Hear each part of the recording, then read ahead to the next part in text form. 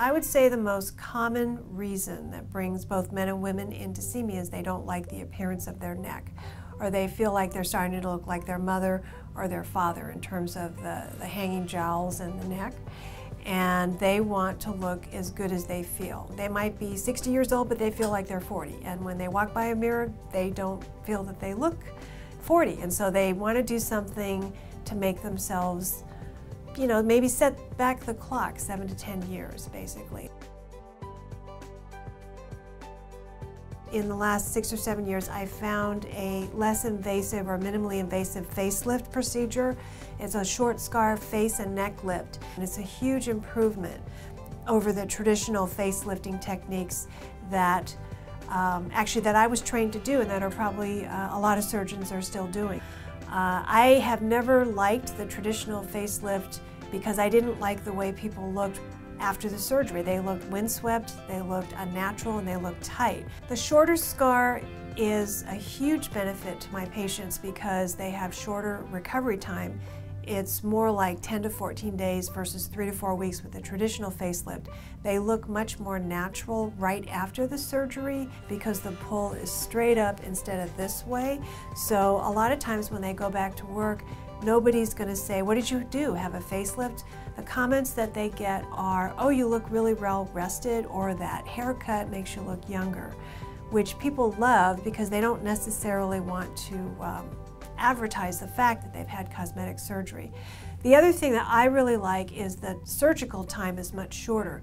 These operations are taking me maybe 2.5 to 3 hours versus 4 to 6 hours with the more invasive facelift. And the risks of the operation are much, much less. It's a much safer operation.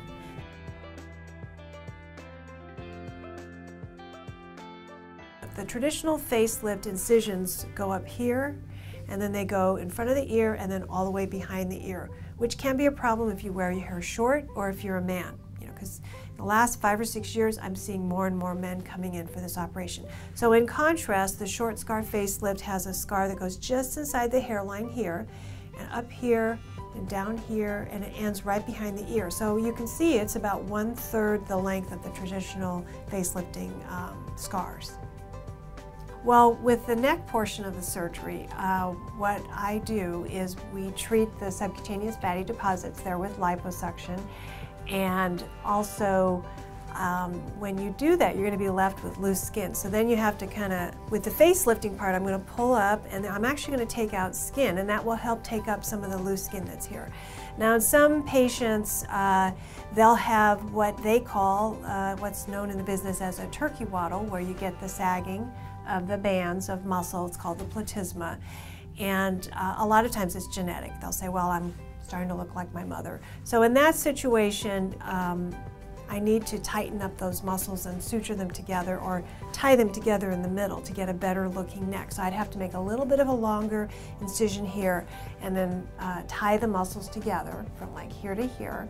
And then I'm also catching the corner of the muscle when I'm doing the facelift part and getting a tight lift as well. And so those are the two different methods that I will use to address somebody's neck. I don't do the more invasive surgery anymore because nobody wants it, because the results I think are just as good if not better because they're more natural.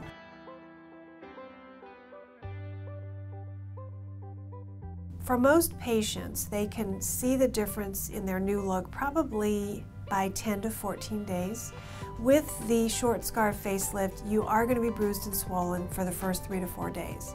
And then it starts to go down. So usually by 6 to 7 days, maybe 60 to 70% of the bruising is down. And then by 10 to 14 days, maybe about 80% of the swelling has gone away, to the point where you can actually see the results. You can cover up any bruising with cover-up makeup and go back to work. I see all my facelift patients the day after surgery, and I do the first dressing change. And then after that, they'll get seen usually the following week to get their sutures out. And then we'll see them in 2 weeks, 4 weeks, 3 months, and 6 months, and then a year. So with the short scar facelift, I prefer that people don't drive at least until they're off their pain medication. And most patients are off of that by maybe 3 to 4 to 5 days. So for the first postoperative visit, the patients will need a driver. And actually this brings up a good point that somebody needs to drive the patient home on the day of surgery, and they need to have a responsible adult stay with them that evening of surgery. And then they need a driver the morning or the morning after. Usually by the time we get the stitches out, at 6 days, they're off their pain medication, their narcotics, and so they can drive themselves. In terms of activity level, I tell people to take it easy for at least 2 to 3 weeks where you're doing light duty sorts of things where we don't want you lifting anything heavier than 5 pounds. And I lift all restrictions on heavy physical activity at about 4 to 6 weeks. You know, we're living longer and we're living more healthy lives. And so people, they want to look as good as they feel. And so that's where the short scar face and neck lift comes in. I think the biggest thing that this operation can do is restore their self-confidence in themselves, so they're not always looking at a mirror when they go by. And they do feel better about themselves, and I think it just projects in their personality. If you know that you look better, you're going to project much more self-confidence.